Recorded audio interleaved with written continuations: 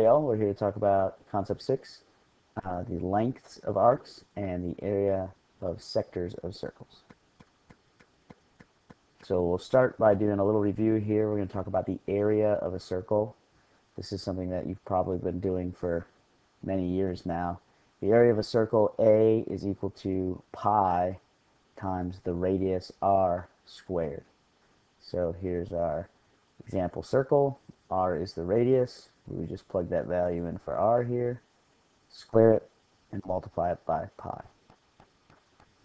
So, for example, if I have a circle with radius 4, I can start with the formula. We can plug in the radius,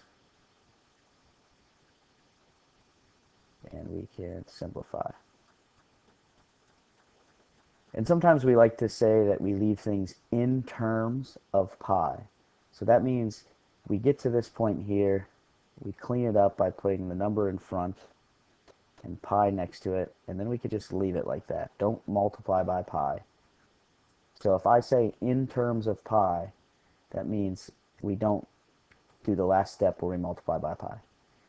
It's not wrong if you multiply by pi, but if I want to leave it just in terms of pi so I don't have some crazy decimal, I can just say that this is 16 pi.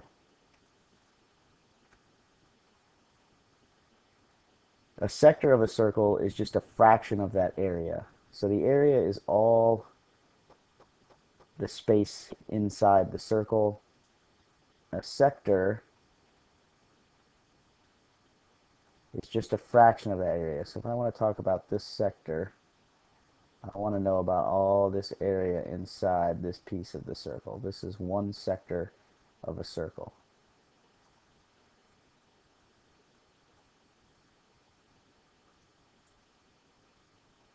And we can find the area of a sector by using this formula. Up top here is the measure of arc AB. So we're over here looking at this circle. There's arc AB. If we know the measure of that in degrees, that goes up top. So I'm just going to go over this arc in purple, point to it in purple. We divide that by 360. So, like I said, a sector is a fraction of a circle. So this is the fraction of the circle that the sector makes up. It's the amount of degrees of the arc over the total circle, 360. And then we multiply that by the area of the circle. So for example, here we have a radius of 7. We have an arc measure of 90, so we just plug that in. 90 over 360. That'll give us the fraction of the circle. And that's multiplication. We can use an X or a dot times the area. 90 over 360, that's a fourth of the circle, so it's 0.25 times pi times 49.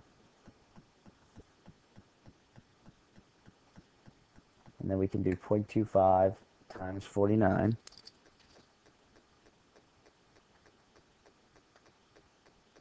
And to make a calculation, that turns out to be 12.25. And I'm going to leave this in terms of pi, so I won't multiply by pi. I'll just put the pi next to it. So the area of this sector here in blue is 12.25 pi. So pause the video now, and I want you to find the area of sector PQR. So that is this sector that's enclosed by the angle PQR and arc PR. So we'll start with the formula here. The area is the measure of the arc we're talking about. So in this case, arc PR over 360 times pi r squared.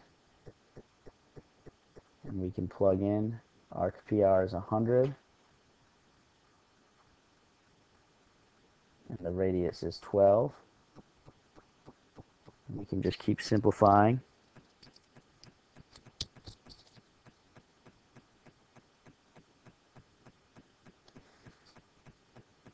100 divided by 360 is a long decimal.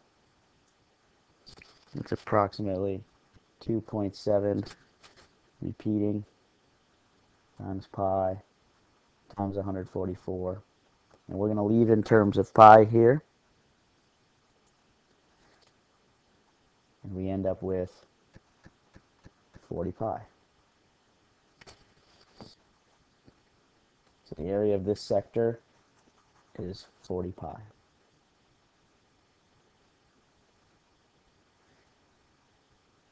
Another value of the circle, something that we might want to know, is the circumference. The circumference is a special type of perimeter that applies just to circles.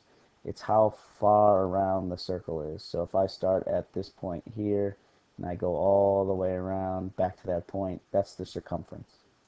The measure of a circle is always 360. That's the amount of degrees that we measure in a circle. Circumference is a length. So if I were to chop this circle right here at this point and straighten it out into a straight line and measure it with a ruler, that would be our circumference. It's a length. So it's going to be in units like inches or centimeters or feet or miles. It's not going to be in degrees. So we can find the circumference of this circle at the right that has a radius 4 just by plugging in. And again, this probably looks familiar to you. I'm going to do 2 times 4 is 8, and I will leave in terms of pi. So I'm okay with you leaving it in terms of pi unless I ask you to multiply through and round to the nearest tenth or something like that.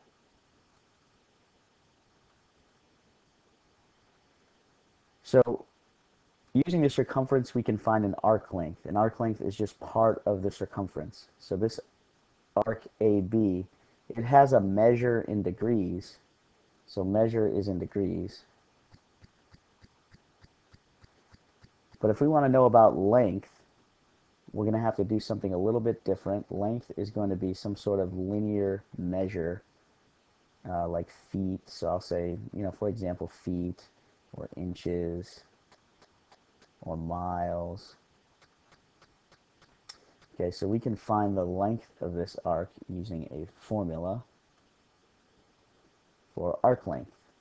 So we're going to do a fraction of the circle again, just like we did with sector area, but this time we're going to multiply by the circumference formula. So for example, over here, I think I have the same exact circle. This time we'll find the arc length. So I'm going to go with 90 degrees over 360 times 2 times pi times the radius. And I'll leave in terms of pi again.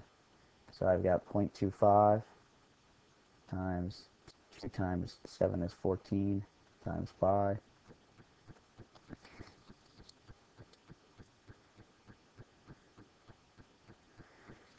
So we end up with 3.5 pi. And that's how long this arc from A to B is. Its measure is 90 degrees. Its length is 3.5 times pi. And I didn't put a unit there, so maybe we can say inches.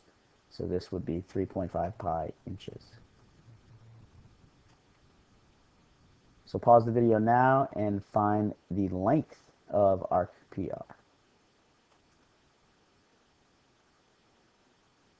So I'm, of course, going to start with the formula. The arc length is going to be the measure in degrees of PR divided by 360 times the circumference of PR.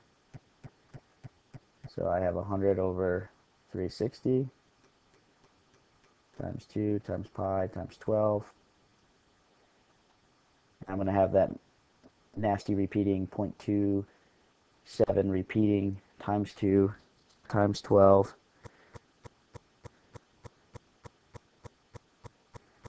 And that gives me 6.67 approximately pi.